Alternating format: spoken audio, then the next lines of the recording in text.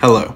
Today we are going to learn how to update your contact information in the City of Georgetown Customer Self-Service Portal.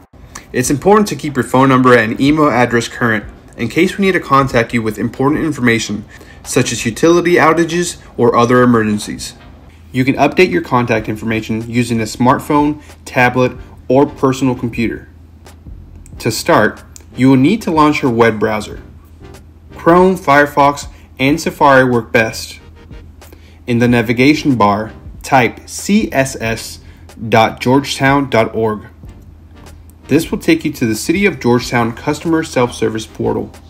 If you have already registered for the portal, go ahead and enter your email address and password. This will be the password you chose when you signed up for the portal and not necessarily the password for your email. Click the sign in button to log into the portal. This will take you to your account page where you will see your account number, service address, and current balance. Scroll down until you see your contact information.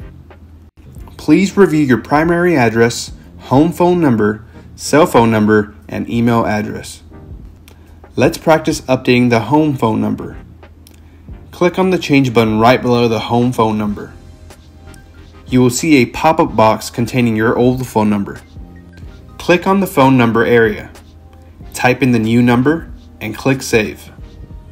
To update your email address, follow the same procedure. Be sure to click Save when you're done. And remember, this email address is for notification purposes only and does not change the one you use to log into the portal. Thank you for keeping your contact information updated. If you need further assistance, visit us at the web at gus.georgetown.org.